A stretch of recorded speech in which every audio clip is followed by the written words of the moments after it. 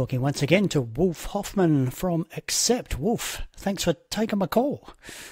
You're very, very welcome. Nice to be with you. It's good to talk to you once again.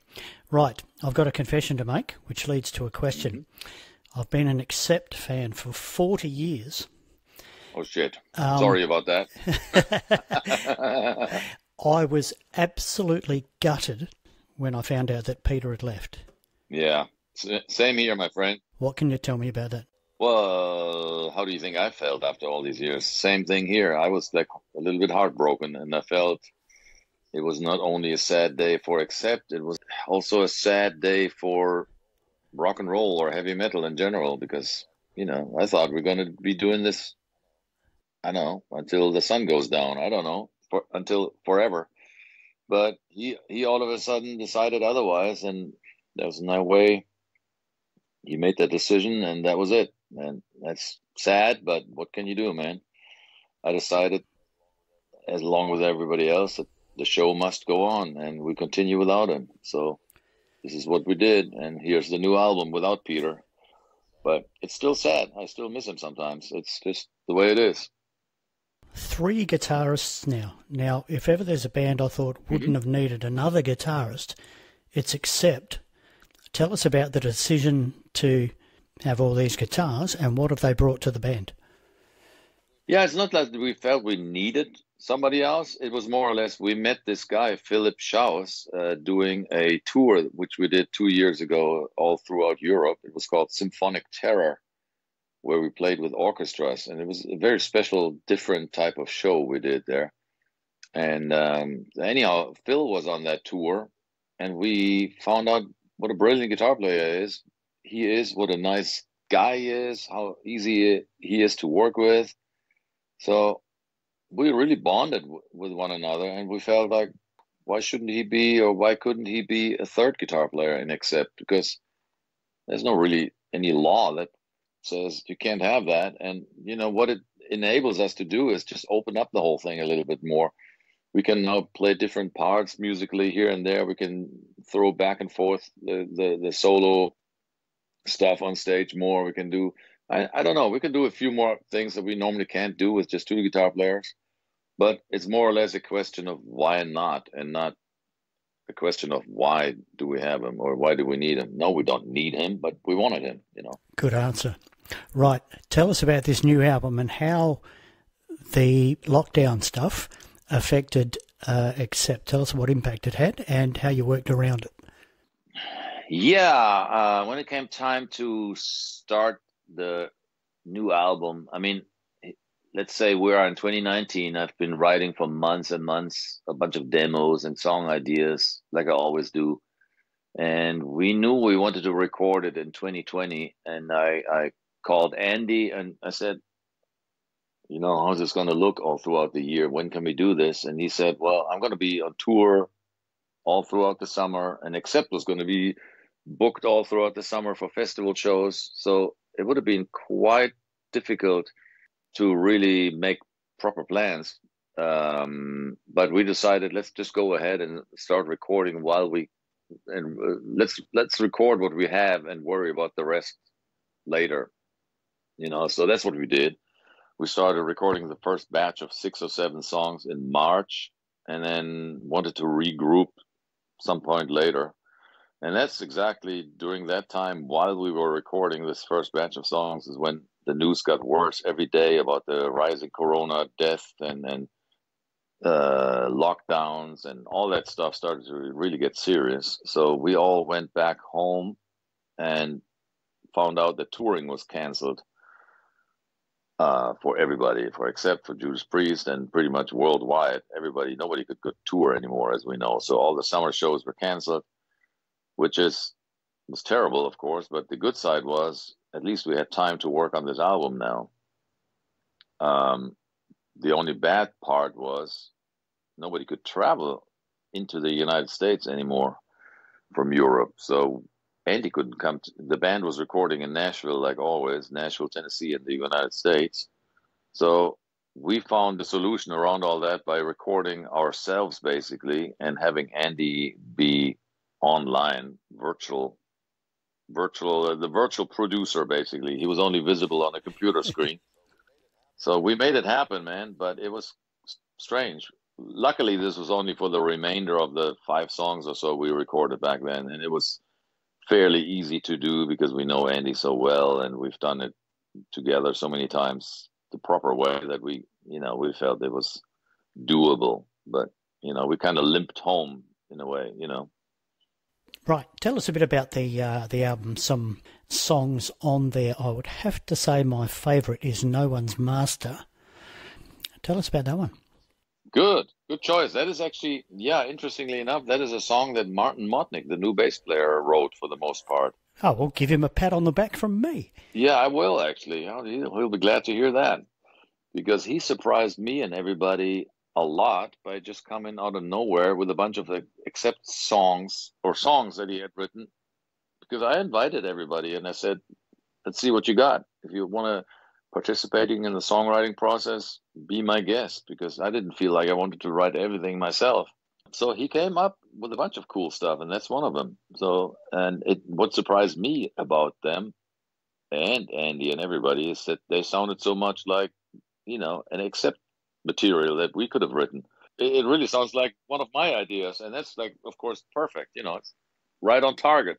And there's another one. He written another one that's Sucks to Be You. That's mostly his idea. He's slotting in nicely, isn't he? Yeah, he did. Certainly did. And a bunch of other cool stuff along the way, and parts of the other songs, and even some lyrical ideas. So he was the big surprise on this album. So even though it was sad that Peter was gone, it's going to be sad forever, but at least Martin came up and tried to, fill his spot the best he could. And he's really doing well. When I hear overnight sensation, all I can think of is Instagram models. Yeah, it's true. Is that who we're poking a stick at here? Really taking the fun out of poking fun at like the YouTube kids and the TikTok people and all that. The new generation of kids that grew up on the internet, basically, who become literally famous overnight. Sometimes, they post a cool video on there and all of a sudden have a million views or 10 million views, and they're like an overnight sensation. Not always for the right reasons, though. No, and sometimes you wonder for what reason at all, which is so different from the way that we grew up. If you think about it, we all learned our instruments and we knew what lay ahead was years and years of practice, and that was sort of the norm. If you want to be really good and famous and well known for something, then you got to put in the years. And nowadays, it's just a matter of days or hours, and somebody is famous. It's crazy, isn't it? Tell me about Symphony of Pain. Who came up with that one? Was that you, or was that good old Martin as well? No, that was me.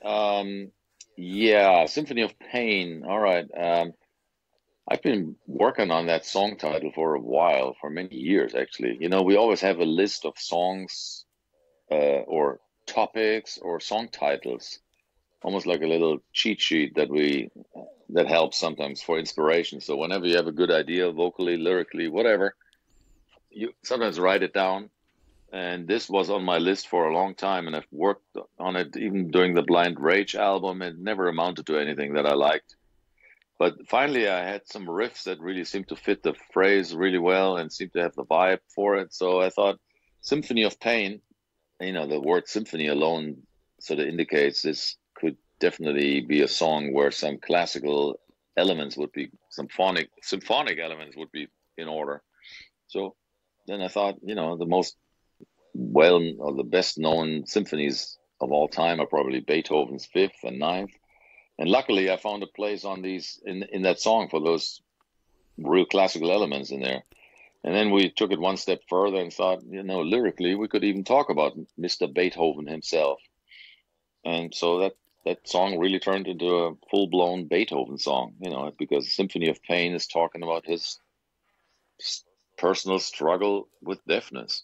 Because, if you think about it, it's quite a symphony of pain. Absolutely. To be and turn deaf. I mean, couldn't even imagine. It's horrible.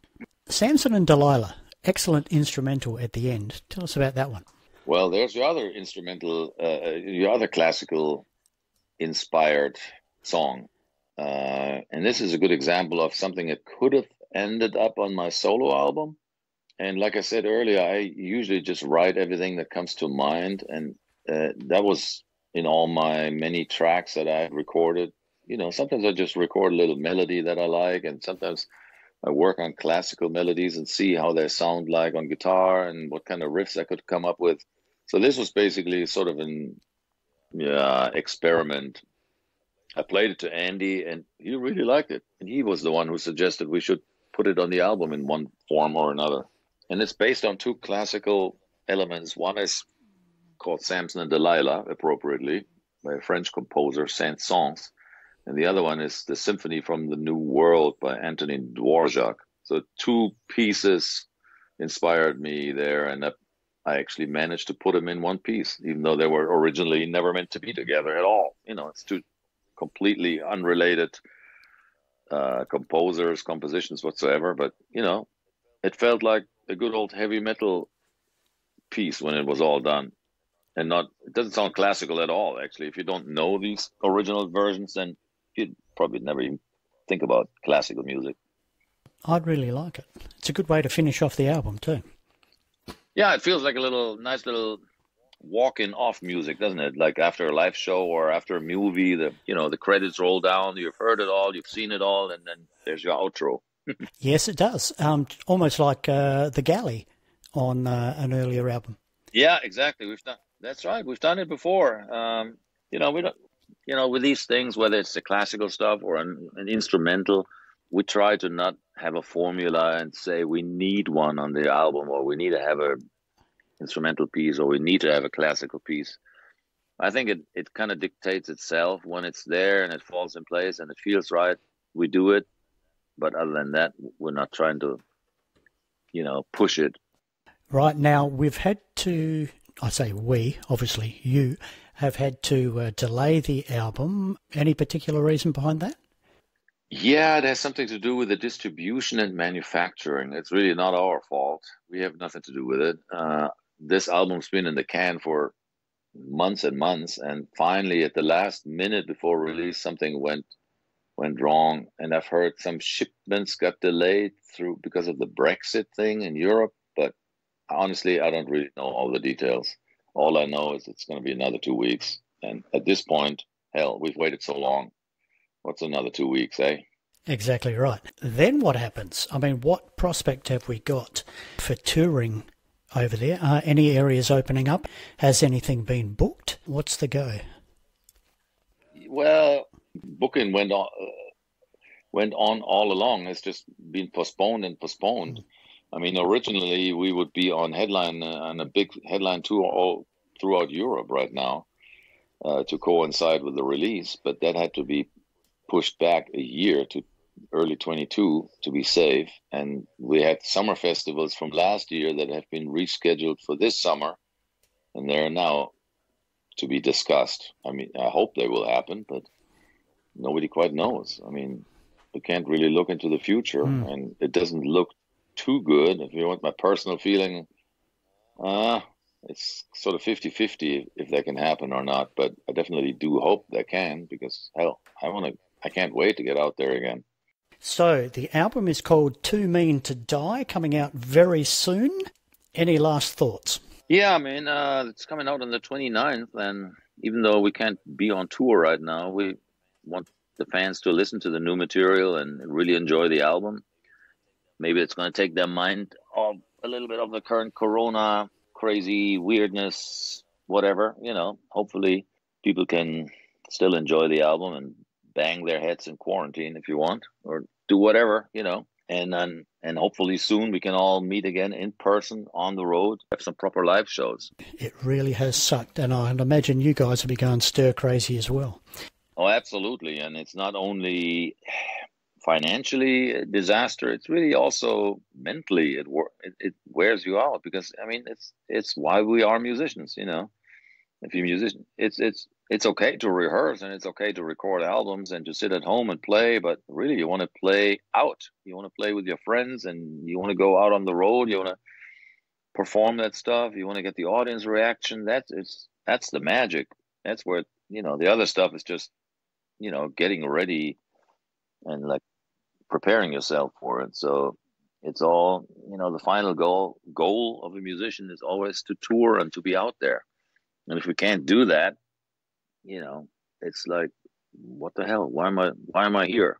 Why do I exist? Hey, Wolf, I'll wrap it up, eh?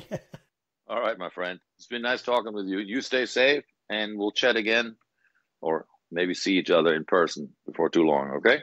Thanks for talking to me today. Good luck with the new album, Too Mean to Die. Excellent. I love it.